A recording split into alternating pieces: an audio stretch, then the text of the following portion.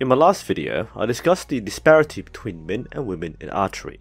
To summarize that video, I addressed the notion that there isn't much difference in the sport between men and women by pointing out that the score gap shows that men do consistently perform better than women in the same event. Additionally, there is a social aspect in the need to encourage women to participate in events where they have a fair chance of success against equal peers, rather than take part in a unified or open event where men are most likely going to dominate. The most common general assumption is that archery, being mostly skill or aiming based, should mean that men and women are on par with each other. However, I provided a point of data to show that this isn't the case. The average score of men in Olympic events is consistently higher than women. There is undeniably a disparity between the sexes. I was inspired by a comment about an open league style where women should be able to qualify in the men's or open division, so I dug further and crunched more numbers to analyze past events. Here's my process. I looked up the official results on the World Archery website.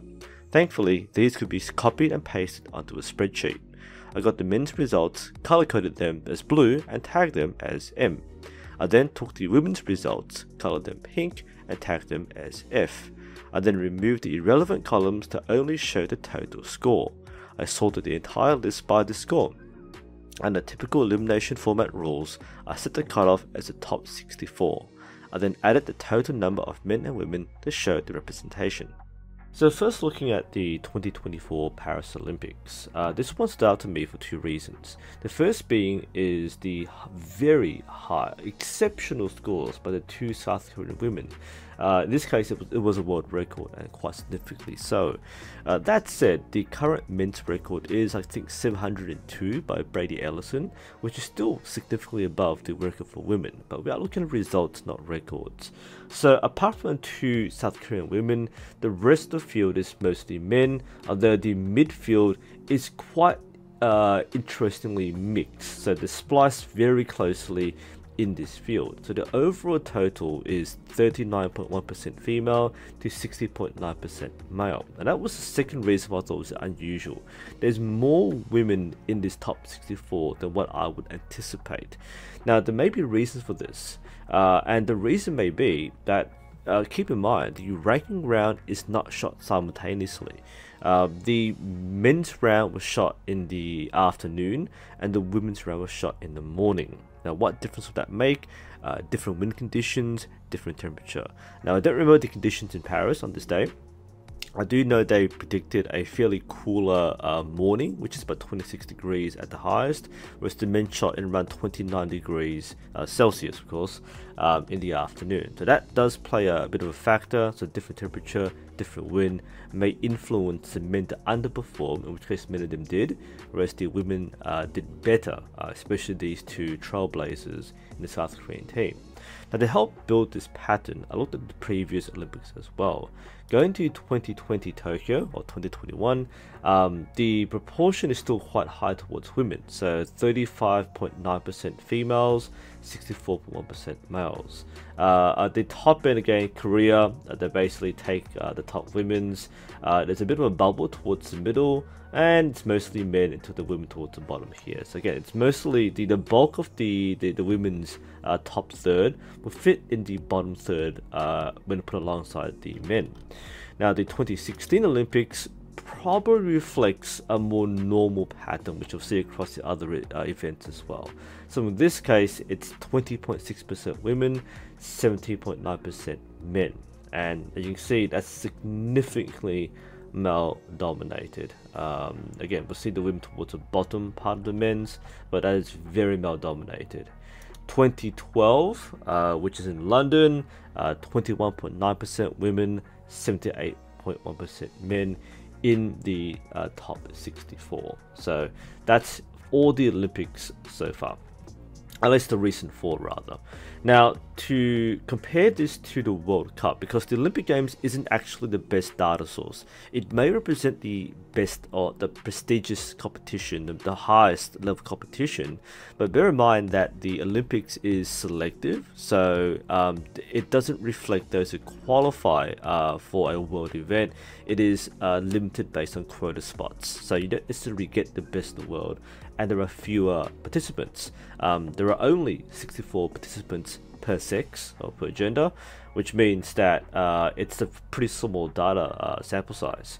So I looked at the World Cup. The World Cup series is more open entry, so countries can enter multiple people and more countries participate, which means that you'll see more people at these events. I applied the same rules. They also have a 64-person elimination cutoff, so I merged both men and women into one event.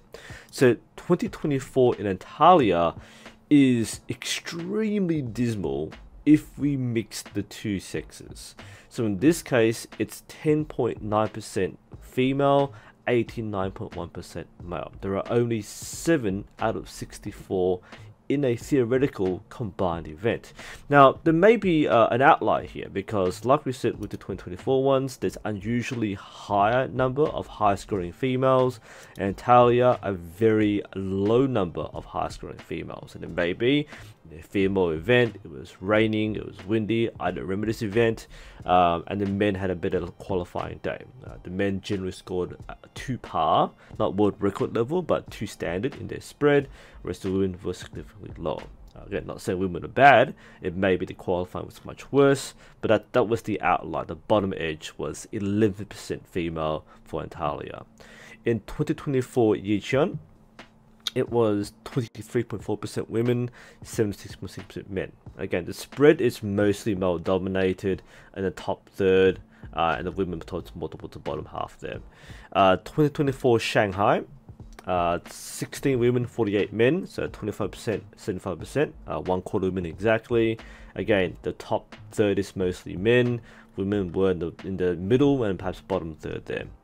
Last year, 2023 Paris World Cup, again 21.9% women, 78.1% men. Lim Si-young was the first place woman, top third there, and everybody else was the bottom.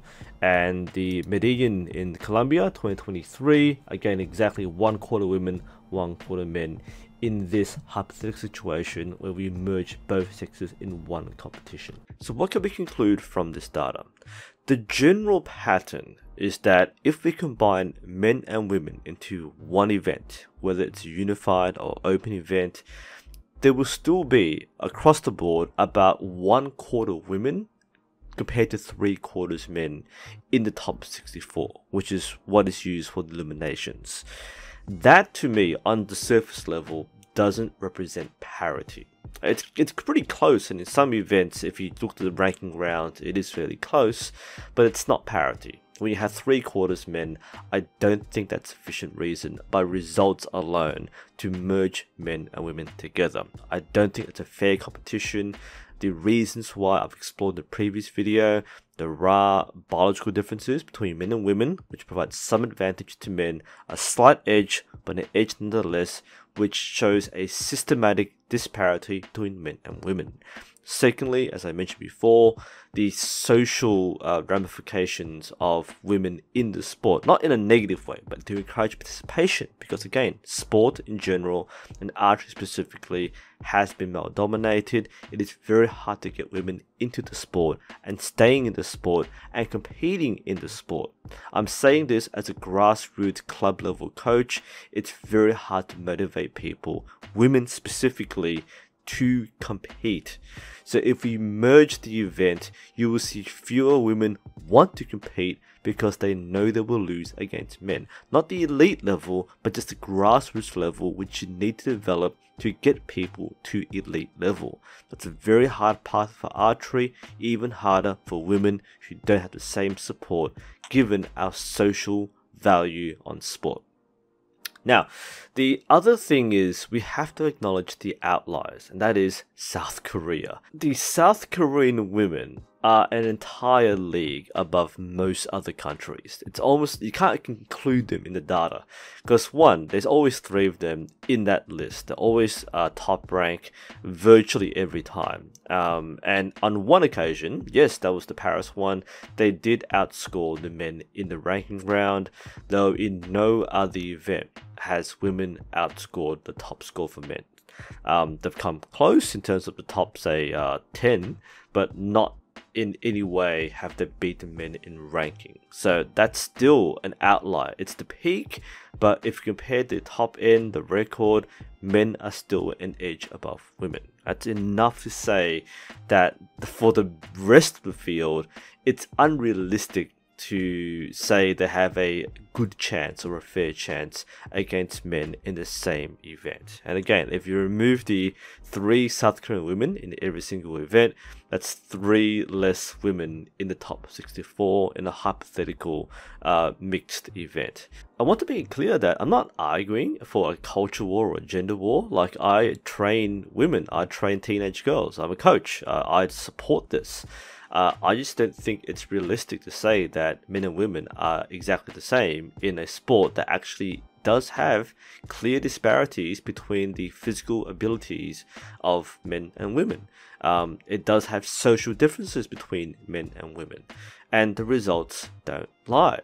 If we do see close to a 50-50 and women do consistently rank equal to the top men, I think that's a fair comment and a fair basis to start considering merging. Though, like I said, it still has a run-on effect towards the low level. So it doesn't make sense to unify elite level but segregate low level, because you're basically throwing low level women who might succeed in a segregated event at low level, but then they'll fail in a combined elite level. You've got to treat the sport equally across all levels, otherwise you can't get people from grassroots to competition. So that's the reason why the format is the way it is.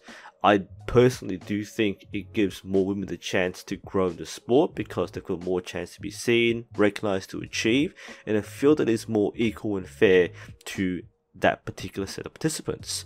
If you mix it with men, it's going to reinforce that male dominant sport stereotype, and it's less encouraging for women, in my opinion. I'm not speaking as a woman, of course, but in my opinion, it's more intimidating to go into a field against men. A handful might go, whatever, I'll beat them regardless. And again, a very experienced, well-trained female archer will completely smash the average man. But the high elite female is probably less likely to beat a highly trained elite man in the same event, same distance and everything. And I don't think it's conducive for the sport to merge the event. We want more people involved. We want people to feel welcome in the sport, which means that they're not forced into situations or events where they're facing unfair opponents. Anyway, that's my continuation, my thoughts. It's been interesting to explore this, especially from a data point of view. I think it's very easy to be carried away by the emotional arguments and the whole feminist argument. And I mean, these are fair opinions for many other contexts, but I think in archery, it's not ready yet to be unified as one event. And again, the data is there. If there are opposing viewpoints, I'll be interested just to listen to and see if it goes anywhere. But that's here for you to see. The data is linked as well, so hopefully you can draw some educated and informed conclusions based on what I found.